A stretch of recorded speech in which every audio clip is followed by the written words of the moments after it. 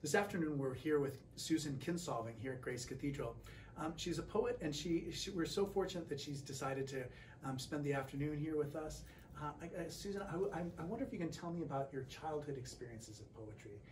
What do you remember about poetry as a child, and how did it first start becoming part of your consciousness? I believe I was fortunate in my mother. She was very fond of Japanese poetry. She knew that I was starting to write little things, and she was encouraging. I was very lucky. She took me as a child to meet Carl Sandburg, which was very exciting. He was still playing the guitar. It's kind of, you know, the old American poet. But then by contrast, and to your geography, she also took me to meet Kenneth Rexroth. So that was very formative, and then I began writing as a child, and I never stopped. Yeah, that's great. Robinson Jeffers, too, is a poet who, you know, strikes my imagination. His father was an Old Testament professor. He wrote a lot about the natural life of California. Was very interested in just nature as being almost a counterpoint to the inhumanity he saw in the wars. Yes. I wonder if you can talk a little bit about just, you know, the kind of the social mission that poetry might sometimes have, or poets that speak to you in particular. Well, you started on a very close note. I'm a big Robinson Jeffers fan. I was very lucky. I gave a reading in his house one night. There was a huge storm in the Pacific, and I was there in Tor House reading his poetry. Yeah. So that was a very special moment for me. I felt very connected both to the rapture of the Pacific coast, to his sense of it, and I must say to the sorrow of much of what we have done to the natural world. I have seen it as a child in California. I remember the last orange grove being ripped out of Orange County. Right. So some of that is very much what I might call a philosophical, political, ecological quest in my work. I'm particularly moved by the natural world. It's the place where I find the greatest sense of spirituality and a connection to both my own before and after. And so I love that, but the sorrow of it is profound.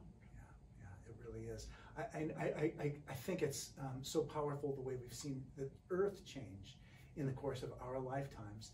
I wonder if you can talk a little bit about how poetry has changed, just in terms of what are some of the challenges that poets face now? I mean, it's a different world than it was 20 years ago, 30 years ago. Well, one thing we face is that no one wants to read.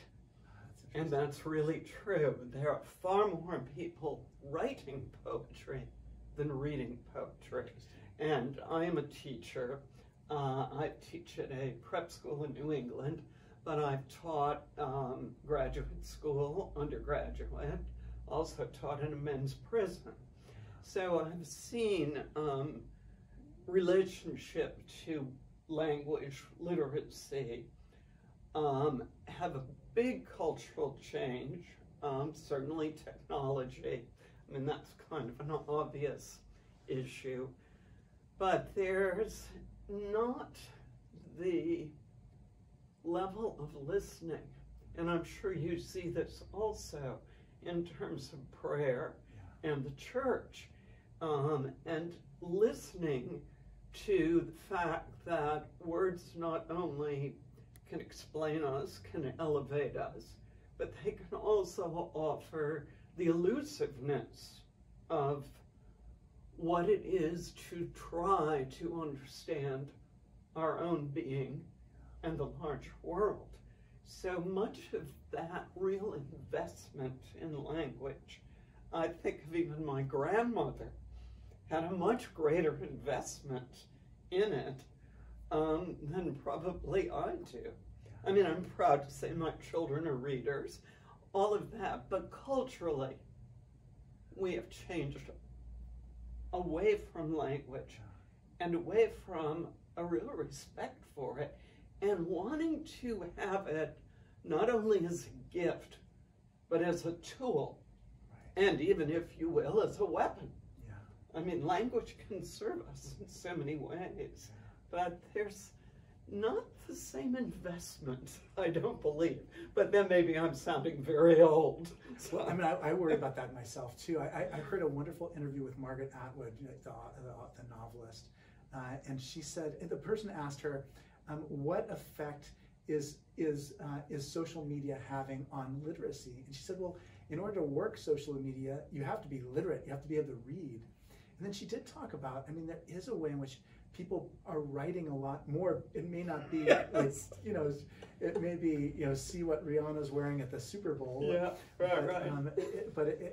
It's a changing environment. My daughter is doing a lot of library work, reading letters that were written in the 20s and 30s. And you're right. I mean, there was a literary culture that was accessible to ordinary people that we just. It's so exceptional. The people who are in my life who have that gift, I treasure them so much more because it's so rare now to be able to have those powers of expression. It's so rare to receive a letter. Yes.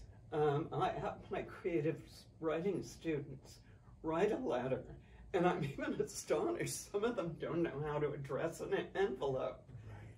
Because now I will say, they can help me with my computer in ways that I cannot, so I have to give them that.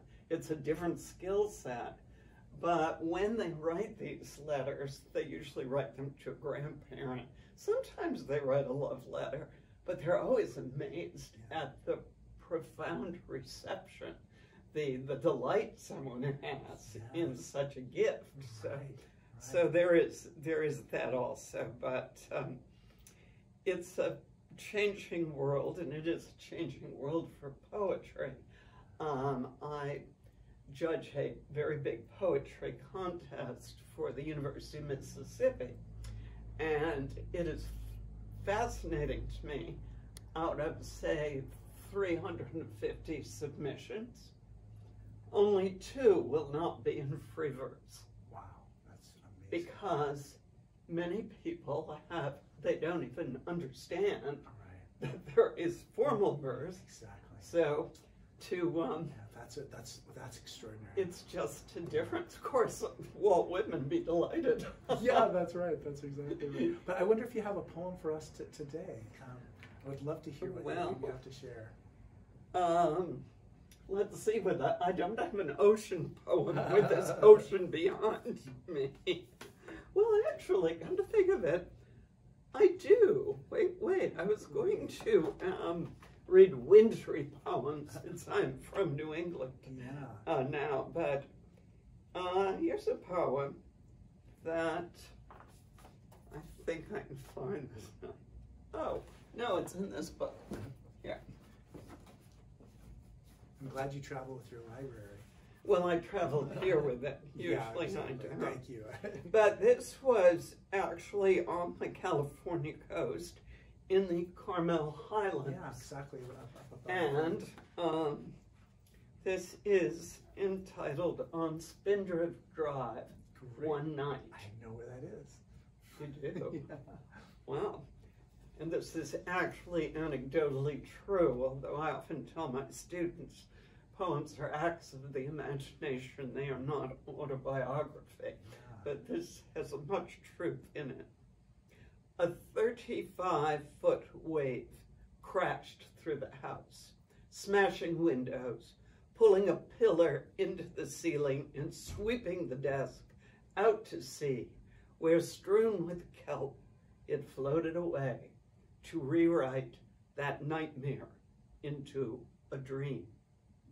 Years have washed over the details of my timely escape from that rocky precipice on which I lived.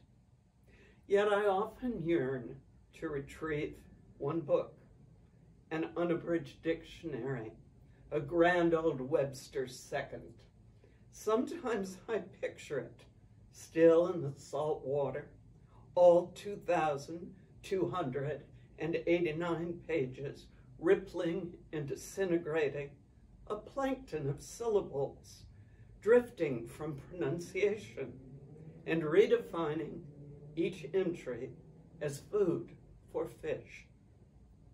Perhaps that is how the book will be returned to me, on a platter of protein, bone, and etymology. I would eat it with exactitude, separating the skin and skeleton, one meaning from the meat of another.